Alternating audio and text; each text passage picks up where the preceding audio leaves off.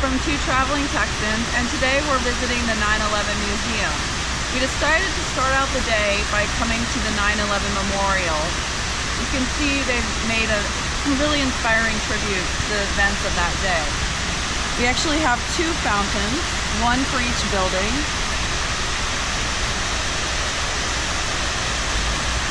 And we have the names written along the side.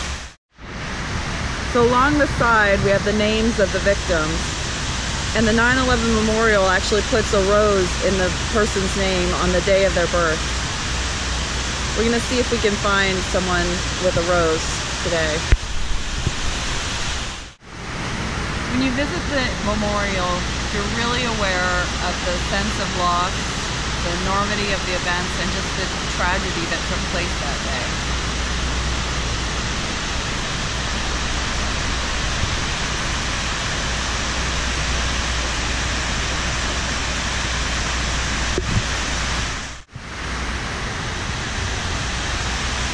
Here you can see the rose marking the birth date.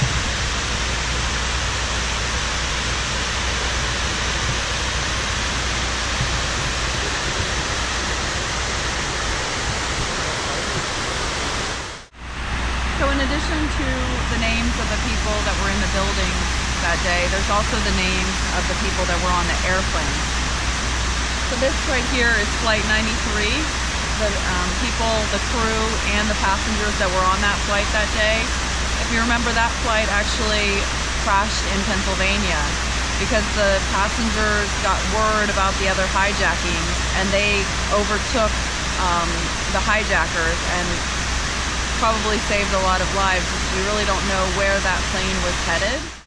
So another thing I wanted to point out at the memorial is they also have the names of those that were at the Pentagon.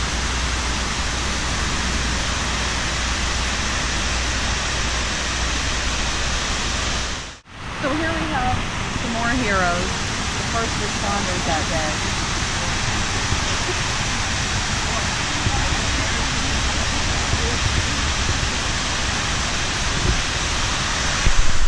So you may not know, but there was another bombing at the World Trade Center. It was back in 1993, and they also paid tribute to the victims of that incident here.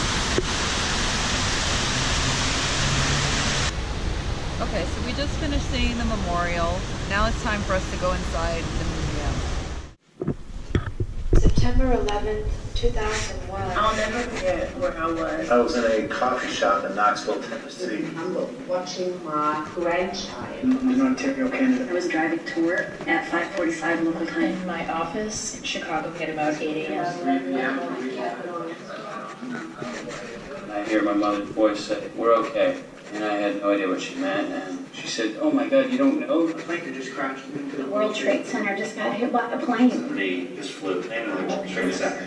I quickly went online. I got a very, very frantic phone call from my mother. This was screaming. Now they're calling me up saying, "Turn your TV on now." There was a whole bunch of us gathered. 15 or 20 people or so surrounding the small black and white TV watching this horror. And no sooner than I could blink. We all together witnessed the second plane hit the building. Silence hit the room. Watching them in silence. Everybody was silent. You could hear the pin drop. That's when we started calling home. I called my mom. Tried and we couldn't get through. Just wanted the family close to me. Then I wanted to gather all of us together. So that I could have them safe with me. So happy that I got my son out of the school. I began to cry and to pray. I got down on my knees and said a prayer that my son would be safe. I prayed. Very silent, and we prayed.